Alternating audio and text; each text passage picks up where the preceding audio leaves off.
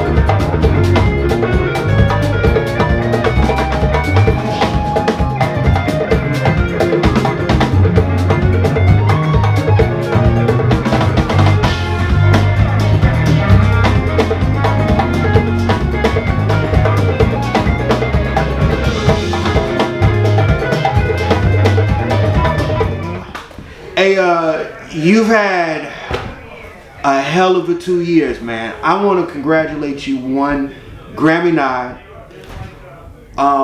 Another thing I want to congratulate you on is this album was rated #7 on Time Magazine's best album of 2021. and this is just amazing because we don't see that in an era where Donda was above you. Above me. That speaks volumes. As a djembe player, bro, as a Djembefola, that's for me. That was a testament to saying that it's possible. I'm not saying I'm the baddest motherfucker, I'm that dude or anything like that, but it's possible that someone that took that instrument made of goat skin and wood and let it be its passport to the universe, and it made a door for me to open that I can never turn back and close. It's open forever. And for every Djembefola and Congero that will do this, that are doing it, can say it's possible. They don't have to just play for a dance class or be in a dance company or just be in a band. They can follow their mission and use that voice that they're using to create their own path and their own road. Because I realized, I talked to a friend of mine the other day, we don't realize how many people in my world, in this world, use this instrument as a job or as a way to make a living and to use this as their passion to go. This is like second or third thing in their life. They got their work, they got their family, and then they'll probably play drums. Or they got their family, they got this job, that job, and if I have time, then I go play.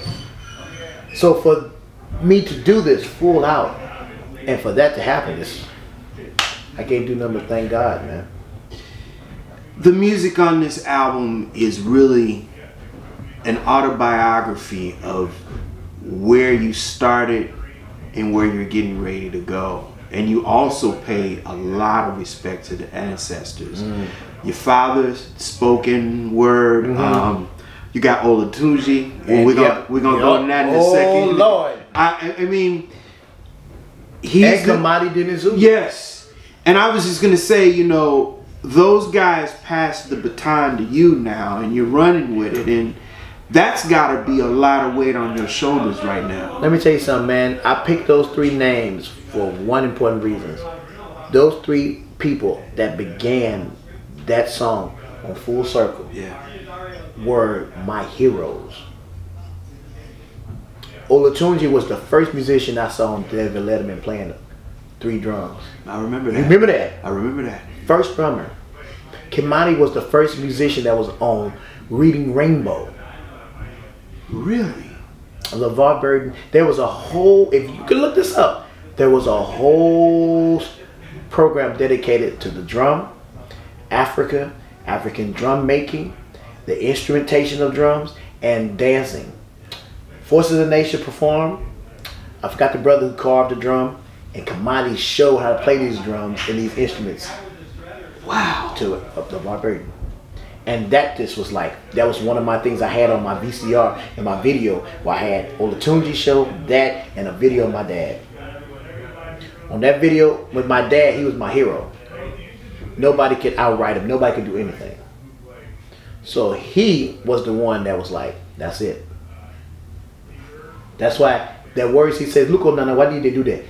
That's on his first album he did in America. He named that to my sister called Jimmy Latu. So those 3 things were the things that, those voices were very important for me in my history of going to where I was trying to go. That's why I choose it at this, like Olatunji. It was all his story in timeline wise, correct. Olatunji, Kimani Denizulu, and then my dad.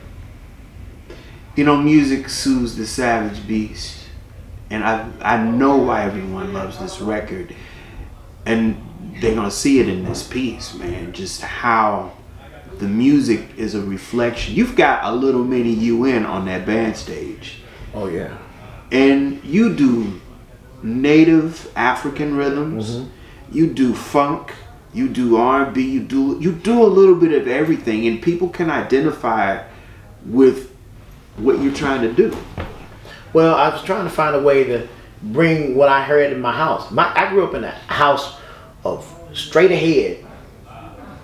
A Ghanaian composer who was mixing straight ahead with high life and not Afrobeat, but high life, Ghanaian music, big band Ghanaian music, along with funk, and then the New Orleans connection with my grandfather. So if you got all those, and I had to find a way to implement that story into my life. I had to find a way to bring that. So throughout my years of being on this earth, I've been able to work with people who, when I heard the music, I knew what I've always wanted to do when I heard that music. That rock you hear when you hear funk, or the rock you hear when you hear rumba, or the rock you hear when you hear ting-a-ling-a-linging. I wanted to find a way to connect the voices. And some people say, well, you don't want to do that, and it's not possible. Because you either have to be real versed in one to try to be like, okay, I'm going to mix this rhythm with this rhythm, and now we got this fusion. Not how it goes. You have to be able to speak every language to combine the narratives. And everybody on that stage we've played with bands, whether it was straight ahead, funk, traditional, Bamana, Wasalu style, Mbalak.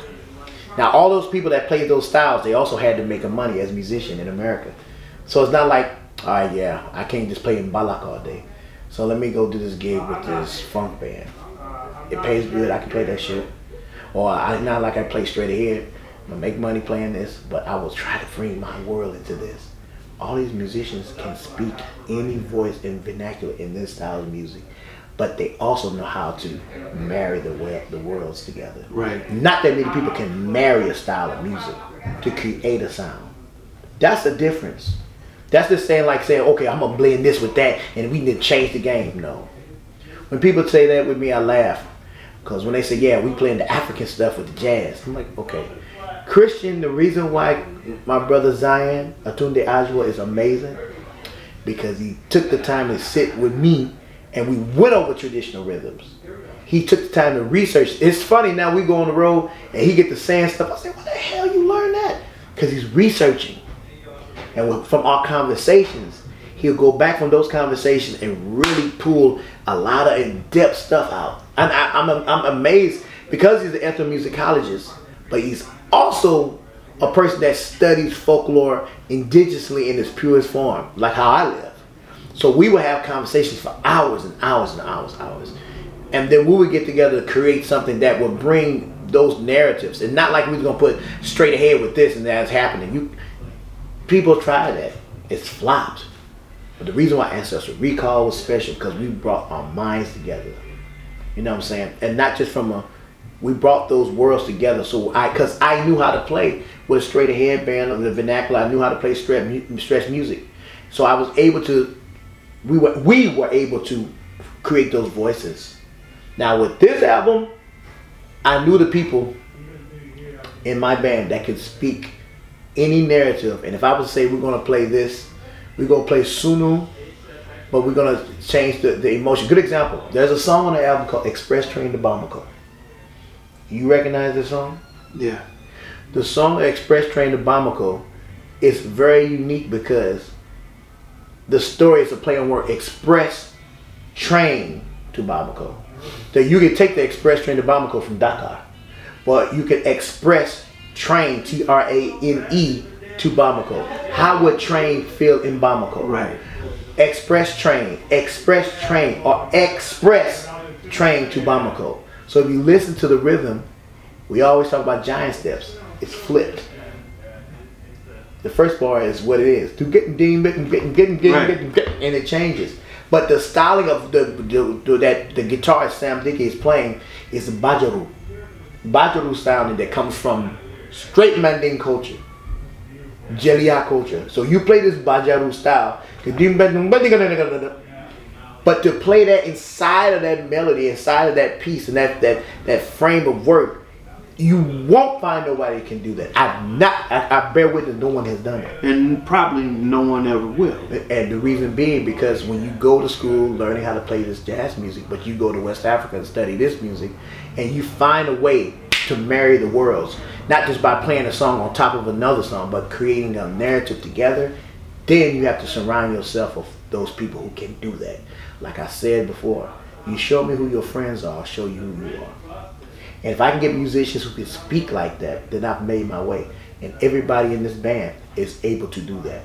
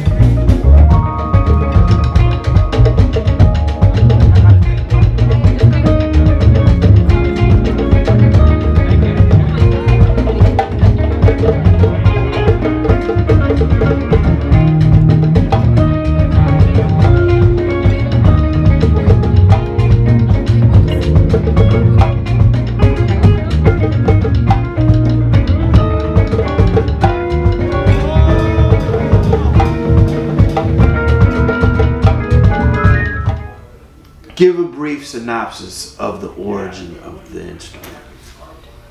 Djembe. The word Djembe started off as Djembeba. So when you go to an ethnic group, there's an ethnic group in West Africa called Manding. The Manding people live in countries that are called Mali, Guinea, Senegal, Sierra Leone, the Gambia, Ivory Coast, Burkina Faso, Guinea. So if I was to put a djembe within West Africa, everything that's inside that djembe is Manding territory. Now mind you, we're talking about pre-colonialism, so there was no borders, only ethnic groups. Right. So during the time of the great King Sunjata Keita, once he became Mansa king, he created his own form of government, where some of his people started to migrate to other countries. When they left, they also took Manding with them. Now during that time, it was the djembe that became one of the very popular instruments that was known outside, because everything that has a caste system, every drum, every ethnic group, or everybody in Manding has a caste system. And how do you know a caste system? By your last name. So the Djembefolas, the caste system that walks with them, are the blacksmiths or the numus, who are the creators of the instrument.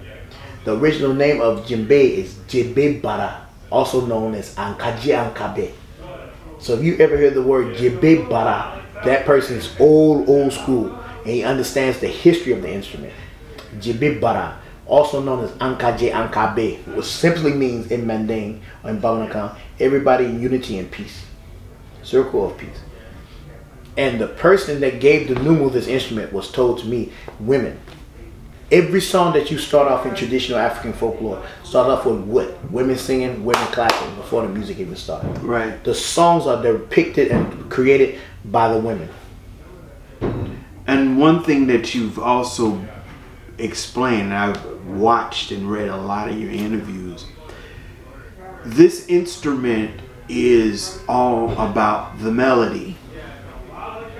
And the most important thing that you are going to carry to your grave is the fact that the instrument is all about the melody. Oh, thank you. Okay. All right, let me ask that. Yeah. One of the most important things that I've noticed that you have talked about is that this instrument is all about the melody, and this is really about all African instruments. Absolutely. Then we're talking about drums. There's no way you cannot implement melody with drums. If you don't know the instrument, because the drum is as a speaking instrument.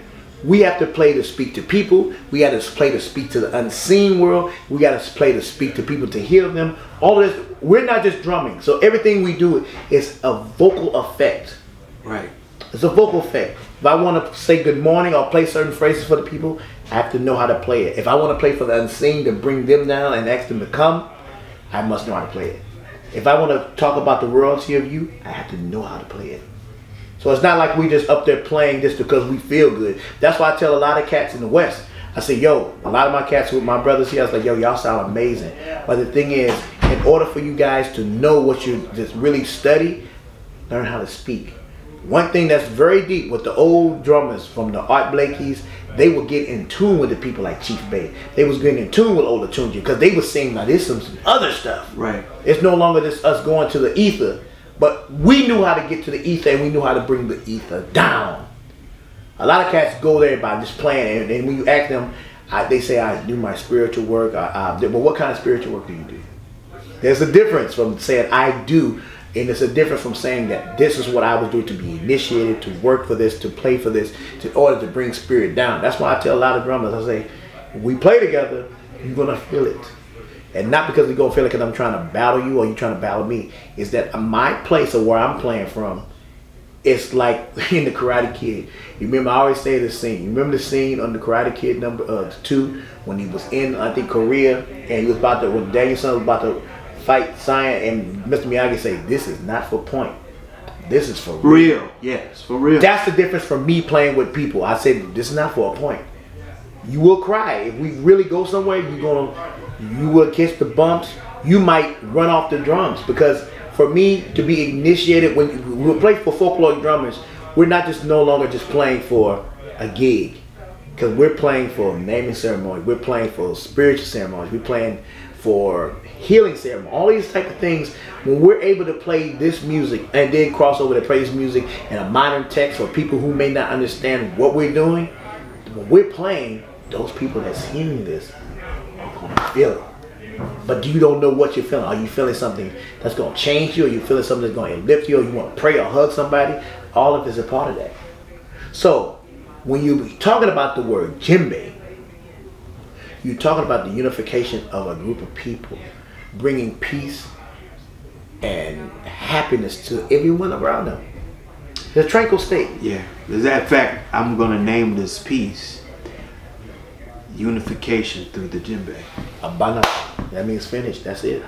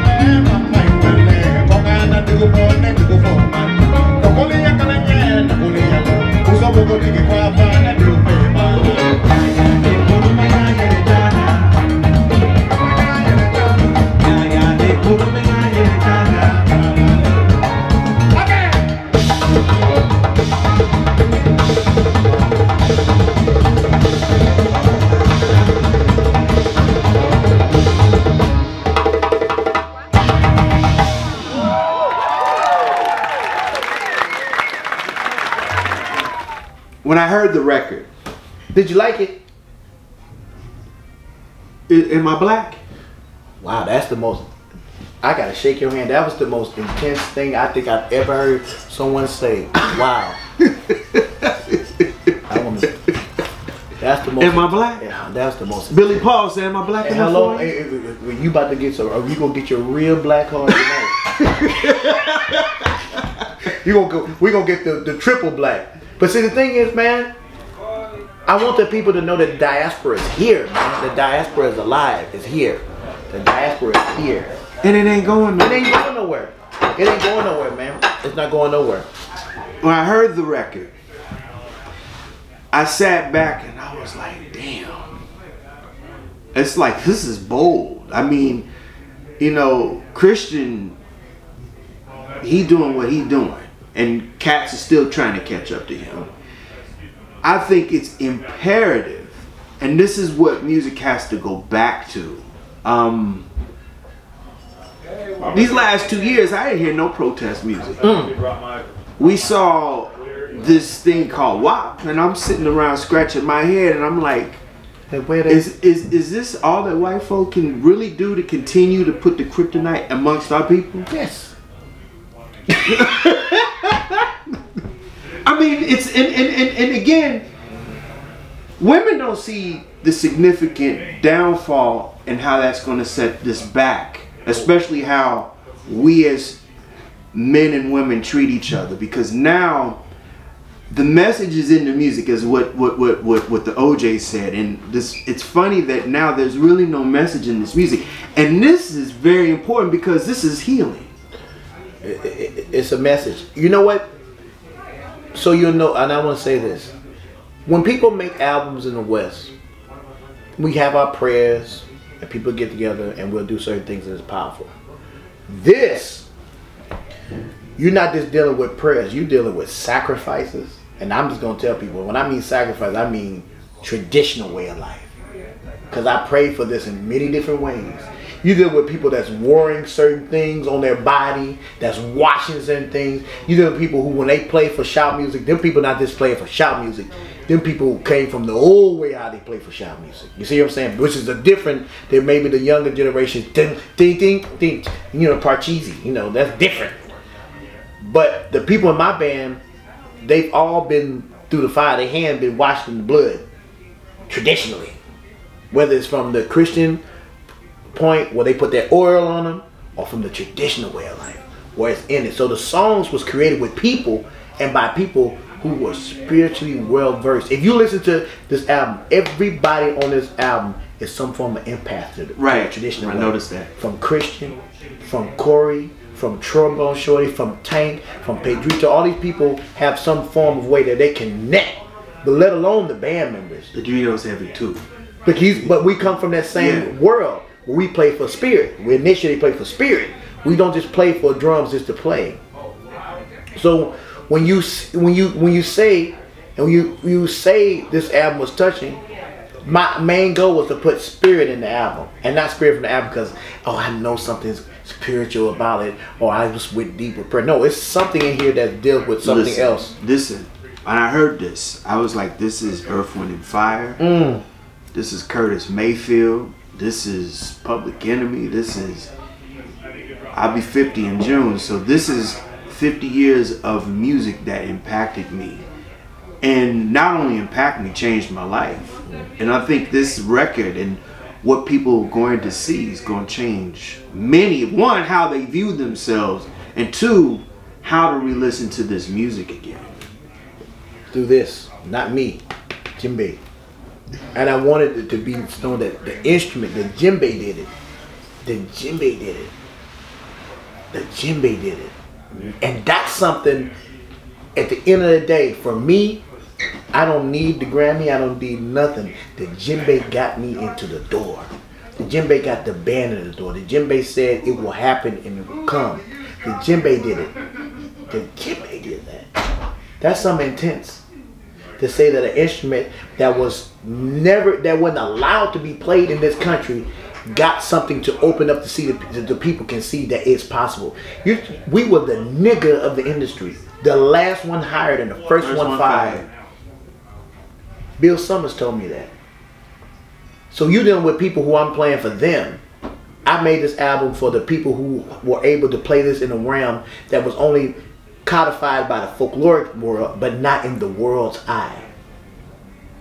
Yeah, it was in the jazz world, but he was the percussionist. But I didn't want that. What's the difference from being a Djembefola as a leader, changing the game, than a person that's on the sideline say, "Yeah, I'm doing it. Yeah, we're gonna let Brother Jabo give him a little taste. Go ahead, get you some." Ooh, he was killing on them bongos. So fucking Djembe. The vernacular of how we hear something and how we speak it has to change. His Bongo Genie. It was a play on words. This the other day, one of my little brothers said, "Man, I really had to listen to the damn thing. I'm on the album. I had to really listen to it and realize how wild that was." And I thought about it. I laughed because a lot of times when they hear it, they hear the joke of the accent of how I'm acting. But when you hear what I'm speaking, then it takes the listener back to be like, "Damn, that was me." I did say that about the instrument. I did think that. I did find myself doing that. So that's how the narrative changes. Once you put yourself and isolate yourself to say, "I did this," the next thing is, how do you change it? Do you just start listening to everything African and start to change the way you view and you speak? No. You find a way to educate yourself. You go and you research. That's how you what do the it. hell is a djembe? Why is it this? And why is it playing? And why is he doing that? Then you start researching who I played with and what the instrument was doing with their projects. Because every album I did, I wasn't the guy that's playing the beep bop. No, bro. I've spoken with the instrument in different ways, you know. And I'm not turning this to a me thing. I'm just saying what the instrument. I'm nothing but a conduit of the instrument. It did it, not me.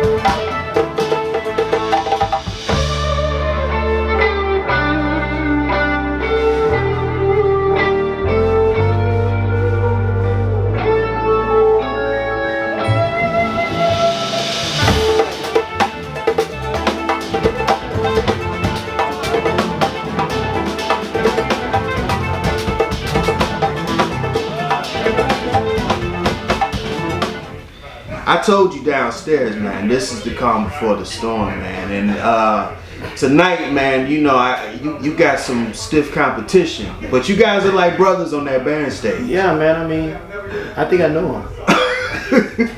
Shit, I think I know him. Really, I mean, tell me how you brought him into this mix. Well, before that, let's talk about how we met. Yeah, let's do that. We can't go in the middle of the story unless we start at the beginning, like the beginning of time.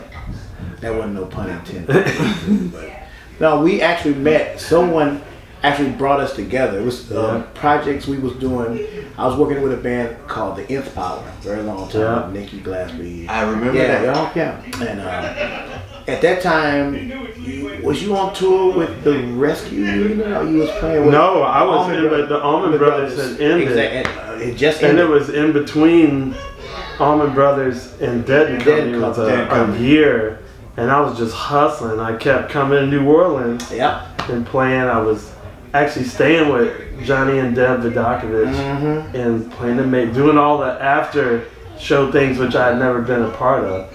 And I ran into Deitch, Adam Deitch, and he had told me before, he was like, you gotta meet this cat, Weedie Braimah. He told me about the 111th generation, and I was like, oh dude, I'm ready. And then he was like, it's happening right now. He's like, Weedie's here. I was like, oh. And then we hadn't even played together at that point, you know, and it was, man. The first time we played together was Bear Creek. Yeah. It was me, you, Bernard Purdy, Nigel, and Roosevelt Collier. That's wow. How did y'all feel playing with Pretty Purdy? Well, that's our man. I mean, you don't get no prettier than that. How else can you feel but as good as possible? But then when we start talking, we had so many things in common musically and this historically. Then we had a person that we knew in common. Said, man, I used to play in DC back with Kojo Baden. I'm like, that's a legend in this culture in America, dealing with folkloric African drumming in America. And he's a part of the historic time where these drums were very new in this country. We're only like 60 years young of these instruments in America. And he's a part of that pedagogy of artists who created that sound in America on the folkloric tip, on the folkloric African music tip. He studied with that gentleman. I mean, and that blew my mind that, you know, it shouldn't have, but you know, I just was so freaked out. Me and Kojo have the same birthday. I got a picture, I'm gonna find it. You gotta see it. I think I posted it on my Instagram at some point. But we had a birthday, a traditional, like, Ghanaian birthday celebration in Anacostia Park in Southeast Washington, because we have the same birthday. And they had this wooden stool, and it was just like, I remember it so clear. It's one of my clear childhood memories, and playing drums and the dances. They taught us the dances and what the dances mean and the beats mean. And he was like, I know Kojo. And I was just Kojo like, oh, man, my brain just exploded. So that's such an old connection for me, back to 7 years old, you know? Wow. And then years later, I was on tour with a gentleman named Jonathan Scales, and I got a text. And while I got the text, with the gentleman that says, hey man, I got a new project and I got to have you a part of it. Otila Affairs. And for numerous years, I toured with this gentleman on the project. And I said to myself, one day, he called me something, I'm gonna return the favor. I pray that he could do it. So I had created my new project. We just dropped the album, and I was like, you know, I want to come back to the Blue Note, but I want to do something different. And with being different, I want somebody who will be able to be musical but warm. This has got to be important. But this music, you have to be able to be spiritual. You have to be able to be emotionally and mentally and spiritually warm to play it. It's not music that you play because you're a shredder. You can just play your butt off. So I said, well, who could do it? And you know, it's funny you say this, Weedie. It's come full circle. Absolutely. The pendulum has come full circle. And more like brothers. When I saw you guys at Soundcheck, you guys are like more than brothers. It's like you guys read each other's minds musically. And also, music is so improvisational at the same time. So tonight, people gonna see something completely different than what they saw yesterday. last night. Yeah. Absolutely, absolutely. And yesterday was an emotional trip. Yeah, it was for me too, man. We both. It was an emotional trip. Yeah. So yesterday was phenomenal. Was an understatement. It was beyond that. Today is going to be the same thing, and what's to come will be the same thing. Because I don't want to look at it like, oh man, this was great, man. You know, thank you. And then years go by and say, oh, you remember when we did that? No. I pray, God willing, that this will become a staple and a beginning voice to continuously be a part of the continuum of what music has to present. Because the sound of what I'm trying to do with this music is not what you're going to hear. The visual look of it is not what you're going to see. The sound and what I'm conveying to the people, the only people that get it are the people that are already conveying that words. Otil, my brother, Christian Scott Atunde Azra. I know the people who are trying to convey that love, that importance of spirituality within love, that continuum of talking about the importance of folkloric identity in this Western music. Those type of things and those type of people have to be in your circle, because there's an old saying, you show me who your circle, I'll show you who you are. Yeah, that's true. That's true. That's true. That's true.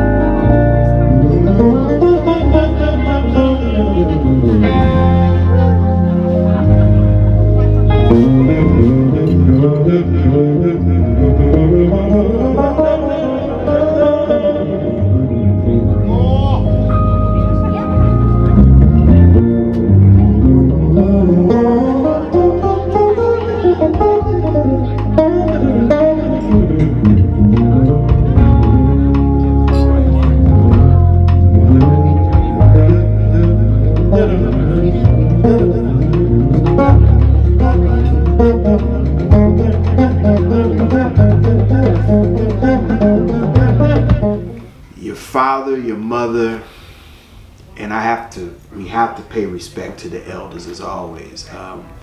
Idris Muhammad is your great uncle. So we talking about the elders. We got to start with his teacher, Nathaniel Weedie Mars. Weedie played with everybody. Now this is your uncle, your grandfather. That's his brother. New Orleans. Weedie is Leo Morris's eldest brother, Idris Muhammad. Leo was the baby out of 10. Weedie was the eldest and the first drummer to be in Singling magazines. Swingling, the drummer, he was the first endorsee from New Orleans. His best friend was a man named Earl Palmer. Earl and Weedie was like this. The Wrecking Crew. The Wrecking Crew. And Earl said it out of his mouth when I was a little boy. Told my daddy this. I owe Ann a debt. I owe her daddy a debt. So whatever she needs, I have to do. And my daddy wanted, because he was working as the, he was over the union in LA. And so he kept saying, Ann, come back to LA and bring that motherfucker with you. He's talking about my daddy. Because my daddy wanted to go there and show his music so he can get some writing for movies. And he's like, look, all right, this shit's killing, but I got to do this for Ann first. So whatever Ann I can do for Ann, I'm going to listen to your music. And because his ego was like, nah, I will go back to Champagne. We will go. And he begged my mama, don't leave. Don't leave. And my mama said something deep. She says, if I don't leave, Weedie won't be what he's supposed to be. So she left. We left Oakland. We left LA. And I came back to Champagne. This is after we came back from my crime.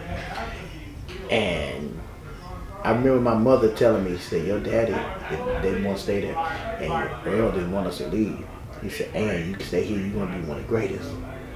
So Earl Palmer would always talk about my granddaddy. He said Weedie was one of the baddest cats, he says, in New Orleans. Even Cyril Neville. Cyril Neville was talking about, Zigaboo was talking about your granddaddy. And then Illinois Jacket, the Big Bang Hammer, Jackie Davis on the Big Bang Hammer. He's drumming it. That's him on the album. So Weedie, my namesake, was the one that taught Leo, Idris Muhammad. And the reason why my uncle, he said, you know, I owe your granddaddy everything, because he told me I wasn't shit to this dying day. He said my left hand was weak, so therefore if you ever see him, if you ever watch videos of Idris, watch what stick he plays with his left. He never used a thin stick. He always used a larger stick and a thinner stick with his right, because he said your granddaddy always told me to get my left hand stronger. So he went to Beyond Board, the tennis player, and got him some tape, and he used that for the rest of his life. He said, because Weedie told me to do that because I kept getting calluses on my fingers when I started playing straight ahead. On the funk, I was good. He said, but when I started playing, so I was tip. He would be trash. He said that. He said, but Weedie was the reason why I started playing funk, because I'm scared of jazz. And my mommy, my grandma, my great grandmother, told him to come wash clothes with her. She would wash clothes, but they had a pressing dryer. It's from that where he got his groove from. He would bring those grooves out of where he was go with his mother to press the clothes to the dryer. So when he had his autobiography, he talks about all about that, but he talks about my grandfather. But that's one person that I can honestly say it's because of him, my uncle, how I got in touch with Otil. Because when I went and did jam cruise with the band called 2x Crew, all of this is full circle. Right. I was with the gentleman that's in my band, Lou Caranta. He and his band 2x Crew. And it was on that group, that tour, I met everybody on the jam band scene, which opened up the door for me to meet the Nth Power and Otil. So it's really weird. Even that jam band scene is where I met Trombone Shorty. And you know, it's funny. My first foray into you was into that was it. Yeah, yeah. It was the Nth Power that I must say I'll give honor. Matter of fact, the young man in the band was in my old band KP, who became a titan in the Nth Power. Courtney Smith. Everything in this band is really full circle God. If I really was to break down, it's nothing. You can see the dots to everything in this band and everybody. And it's a true full circle moment. But it all happens with the love of what? The instrument djembe. If it doesn't, none of this could exist at all. That'll do it again for another edition of the Pace Report. I'm Brian Pace, reporting live here at the famous Blue Note Jazz Club here in New York City. I'd like to personally thank Weedie Braimah for his time. Make sure you go out and support his Grammy-nominated album, The Hands of Time, which is now available on iTunes, Amazon.com, and CD Baby. Also, I'd like to personally thank Mr. Oteil Burbridge also for his time and his comments as well. People, I can't stress this more than enough. People like, share, and subscribe to my videos here on YouTube and Vimeo, as well as leave comments. Also, please visit my website, thepacereport.com, for my weekly column, as well as my past segments. Until next time, remember, if it's in the groove, it'll make you move. Until next time, peace.